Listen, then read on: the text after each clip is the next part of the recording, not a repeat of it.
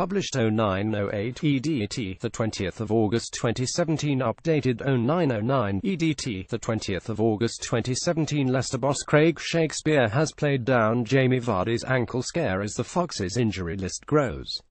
The England striker was forced off in added time of Saturday's 20 win over Brighton at the King Power Stadium. Vardy was limping an hour after the game and joins Kelechi Iheanacho, Danny Drinkwater, Nampalys Mendy and Robert ankle and Vicente Ibra groin on the treatment table.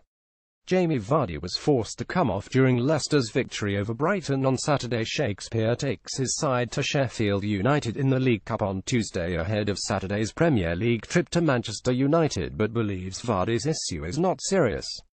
"I have just left Ward 10 in there with a few receiving treatment," said Shakespeare.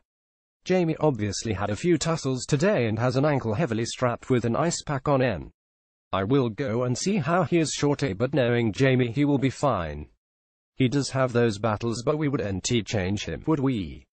Drinkwater is likely to rejoin training on Monday, while Mendy and Hoot have played for the under-23s in the last 2 weeks, although Iheanacho is still struggling with his toe problem.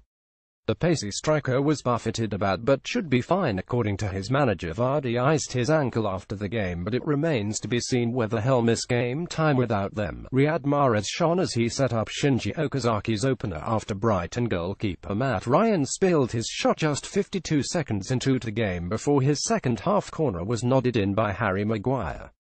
Leicester have rejected 3 bids from Roma for Mahrez, the last being £32 million, but Shakespeare has been impressed by his professionalism. He made the statement, and everyone knows the speculation about the bid. "We had an wasn't accepted," he said. "I've spoken to him individually and said, while you're here you need to be professional and respectful of your teammates and Leicester City Football Club. Credit to him, he's done that." Craig Shakespeare hailed Riyad Mahrez for respecting Leicester amid an uncertain future. Brighton failed to test Leicester, with Toe Mohammed's second-half drive the only moment of worry for Kasper Schmeichel. They have lost their opening 2 games in the Premier League, and boss Chris Hughton admitted they need to learn fast. He said, "We've got to keep possession better. If I look at the difference between the 2 teams, it shows the quality, the know-how and where they've been for the last few seasons.